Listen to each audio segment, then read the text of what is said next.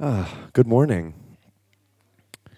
Well, I just came from the dream time because I hadn't slept in a really long time, and I woke up to come over to hear Sonia, and I was like, "Am I still dreaming? Am I meeting a woman who shares the exact same morals and ethics that I do in my life?" I talk about radical self-love with the same language, and I was like, "Oh my God, I love her so much, so good." Good morning, life. I'm gonna just take it from where you left off because I like to talk about creativity because I think it's our greatest human resource. It's what's going to continue to catalyze the change that we need in this world today. And it's what does everyone have? But sometimes we forget we have it as our creative potential. And what is it when you step into your creative potential? That's your God self. That is the what has created everything in existence, including this incredible holographic matrix of shared reality that we're living in. That's creativity, right? It's what's created these incredible Buckminster Fuller epic domes that you're inside right now. It's composting toilets. It's all these incredible things. That's your creativity. That's your God self, for lack of a better word. And I do that mainly through art and music. And I'm a big proponent of using art and music as a vehicle for social change. So I'm one of the rare, I guess, I get grouped into the DJ category of, which I really don't prefer that word, but it's okay, of actually talking on stage. And I believe that it's a social obligation. It is just our moral obligation, really, to use the stage when sharing music, to actually say something other than, "Is everybody having a good fucking time?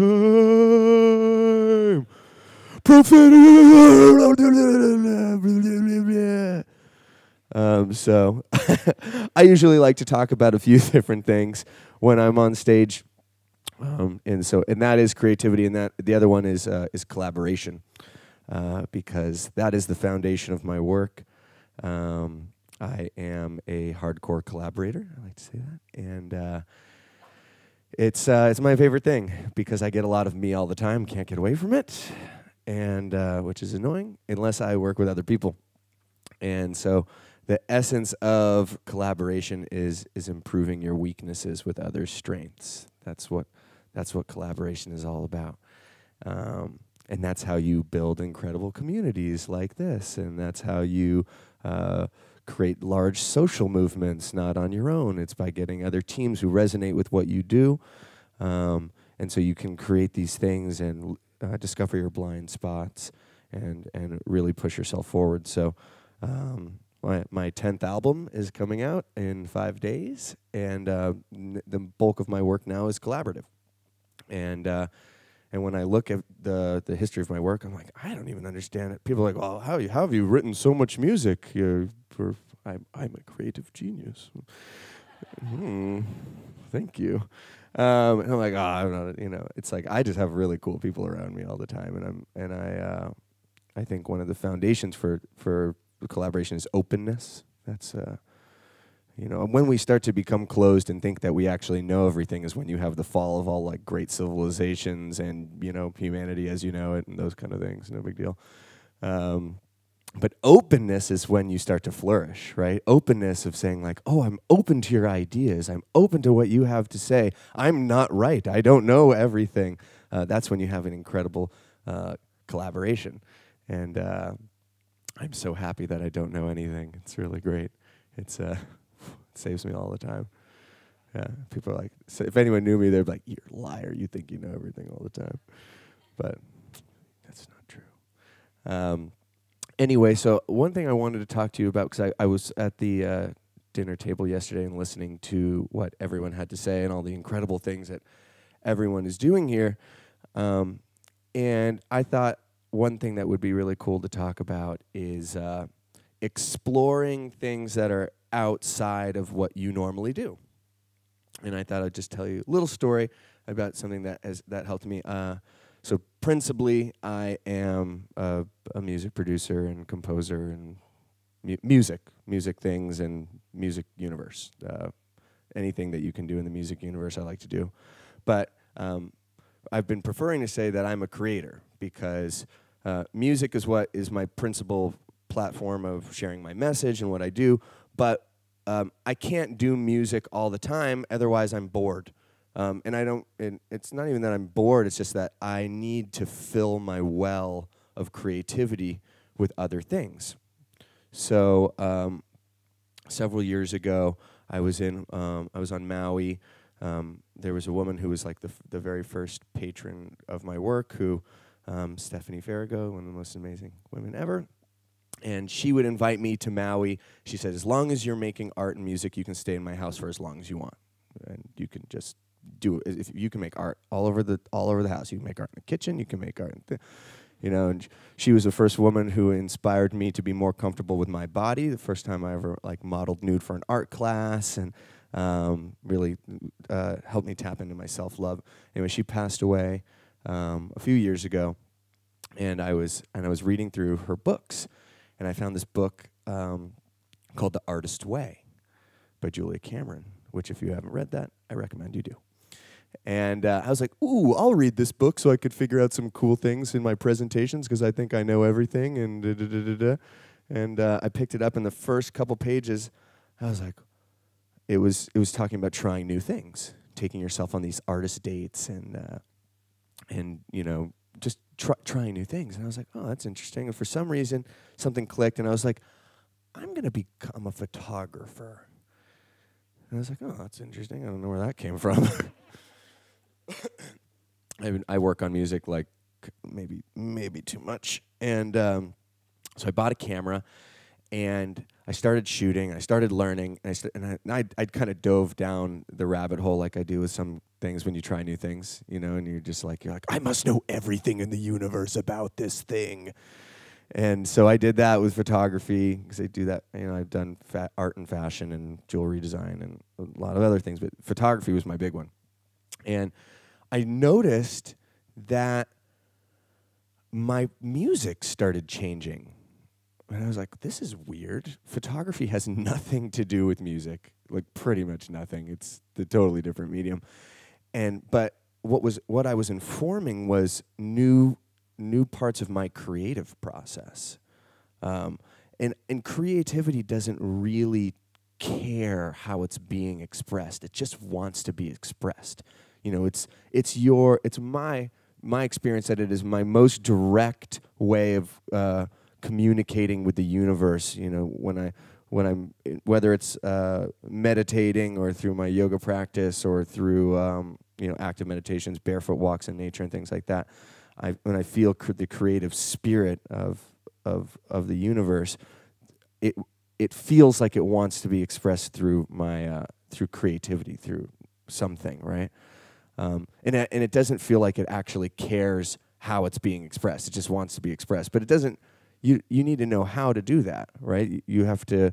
When I'm making music and I'm sitting in front of a composition, and I'm looking at it, I'm like, I have no idea what this needs right now, And I'm thinking there's an infinite palette of things that I could be choosing from, strings and horns and all these things.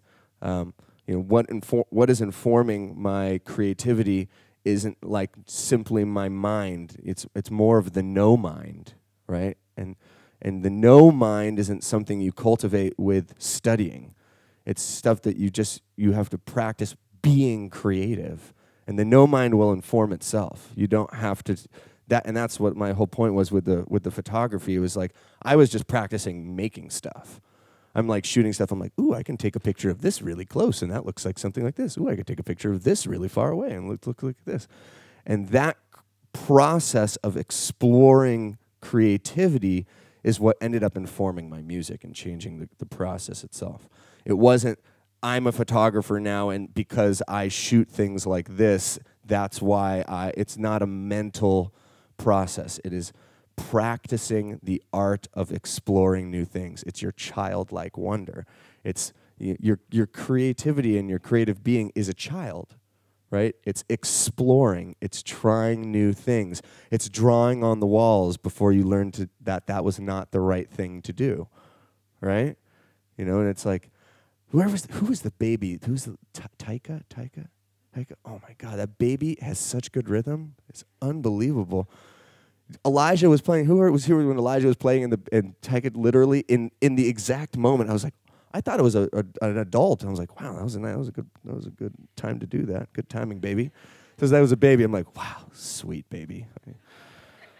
10 years you're in my band.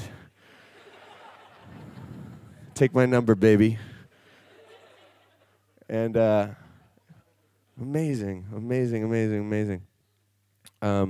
So my suggestion for any of you who are here doing something maybe that is more focused on the mind is to go play with your no mind. Yeah, and there's so many ways you can do that. Whether that's, I mean, I think the arts are an incredible opportunity for people to explore new things, especially who are very focused on the mind. And the arts, that's a very wide range of things, from interpretive dance, and you can do that whether it's like with contact dance or ecstatic dance, or just getting out of the parts of your brain which are so focused on thinking and getting more into your heart, where you can do a little bit more feeling. And I really resonated with what my brother Elijah was saying. It's like we think it's one or the other, but we actually have several minds. We have that one, which a lot of people think with a lot, and we have this one, our power center.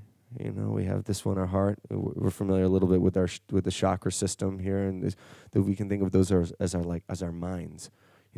Where we think from. We have this one, which is our third eye, and then we have this bliss God self of our interconnection to everything in the universe that we feel with people in spaces like this, where it's like, I know you already. I feel like what the words that you're saying and that the ethos that you're bringing into this world, I know that because that is my highest self. And you will have that with a lot of people in this room. But a lot of us are probably focused on like, well, it is really important. If you just live up here all the time, you're never going to get shit done, right? Just like, I just want this perfect universe where we all live in domes and there's multiple layers of permaculture and everyone eats off the land. And you're like, you like rice, and rice doesn't grow here. And either do mangoes, and they're delicious. So you got to figure out how to do stuff, and that's practical, and that takes the mind. But when you get stuck in the mind, look at our world. Our world is super stuck in the mind right now. They have not been playing in the no mind. They forgot their childlike wonder. That's one of my favorite things. My mom always just like, you're just so happy all the time. I'm like, I'm a child. I love this universe. Look at this pine tree. It's glorious. Look at this river. It's so wet. That's like, you look at the child, they're like, wet water. Oh my God. It's enough that it's wet water. The way I would invite you all to do that is just play with something. Get weird. Experiment. You don't have to be good at everything. You don't need to be a professional dancer to enjoy dancing. You don't need to be a professional singer to enjoy singing. You don't even need to be good. You don't even need to be good to be a professional. That's the funny thing.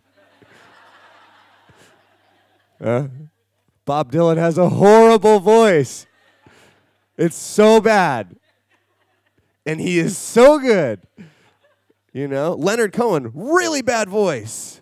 Beautiful poet. I mean, we all have a little gift, but we get so caught up in what is good. So I really invite us to redefine what we consider good, and just throw that out the window, and just have fun with it. It's like be a child. Remember your childlike wonder. Yeah, it's such an important part of it. Is the balance of the mind. When I sit and I make a composition, there are two parts. There's my 10,000 hours. There are all the things that I've studied, all the artists, the composers, the musicians, all the photographers, all those parts of the different ways that I can put something together. And then there's the most important part, the things that make it so art and all of your ideas and your creativity, they come through you, not from you. They don't belong to you. and they're not yours, and that is your no mind. And I'm out of time, and I love you very much, and I look forward to playing music for you.